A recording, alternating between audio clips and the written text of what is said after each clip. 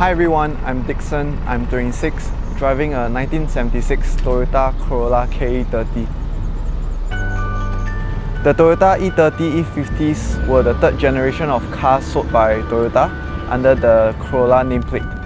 It was built from August 1974 to July 1981. I have a rare taste for classic cars that many people my age might not share. Many also warned me about the practicality of buying and owning one, especially the cost of maintenance that comes with it. So I had a few criteria when I was looking for one. Something very old, but at the same time easier to maintain, and hopefully on a daily drive plate. When I chanced upon this car on SG Carmart, I bought the car the following day. Although the car was in driving condition, I knew there was a lot I want to do to the car. I think the process of restoration is something unique an owner of a classic car gets to enjoy. For example, this steering wheel took me a few months looking through eBay and Facebook interest groups. Eventually, I found this particular one in a Malaysian scrapyard. I think the fact that the car is way older than me makes it very interesting.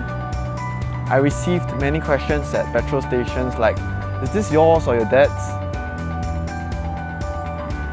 It feels good having other road users smiling at me, giving me thumbs ups. People also DM me on social media telling me that they want to do shoots with my car.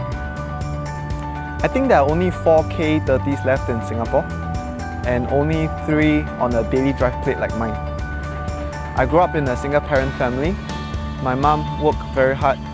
It was harder for her during the period when I was very rebellious in school.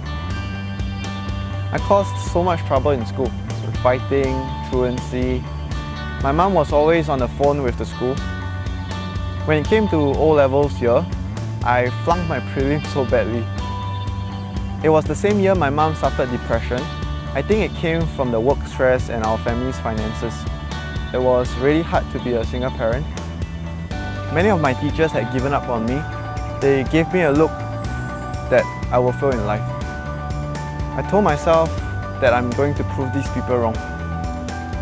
I did quite well for my O's, but it was partly because of my poor prelims results that I received some Best Improved Student Award. I think my family situation back then was due to our poor financial knowledge. My mum wasn't well educated. That's why I strongly believe that we should start learning about money as early as we can.